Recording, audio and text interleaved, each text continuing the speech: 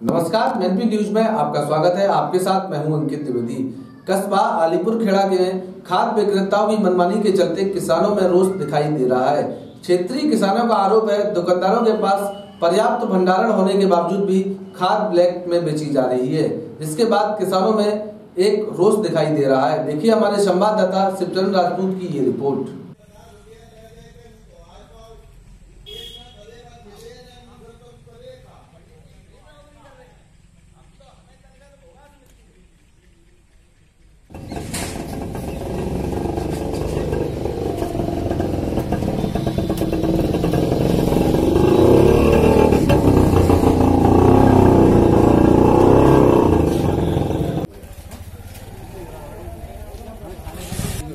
मिलेगा करना ले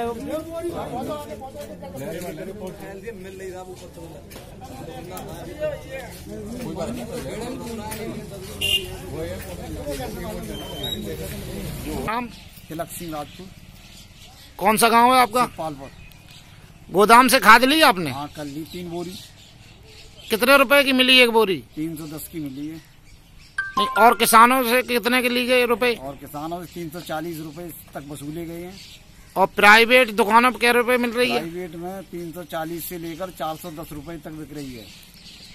नहीं तो इसकी शिकायत नहीं की? शिकायत की है, लेकिन कोई सुनता है तब तो, सुनता नहीं है कोई। ठीक। आपका नाम क्या है? सुरेश बाबू। गांव नाका। गोदाम से आपने खाद ली? हाँ, खाद लाए। कितने रुपए की? 310 रुपए खाद मिली बोरी। आपको ही मिली कि सभी को? सभी को।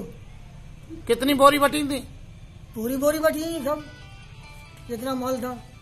कि गोदाम पे जो कल खाद वितरण हुआ था, ये इसमें प्रति बोरी के रुपए से कितने रुपए से ली गई है? 299 रुपए। नहीं, किसानों का आरोप है कि 310 रुपए की दी गई। बिल्कुल झूठ है। ठीक।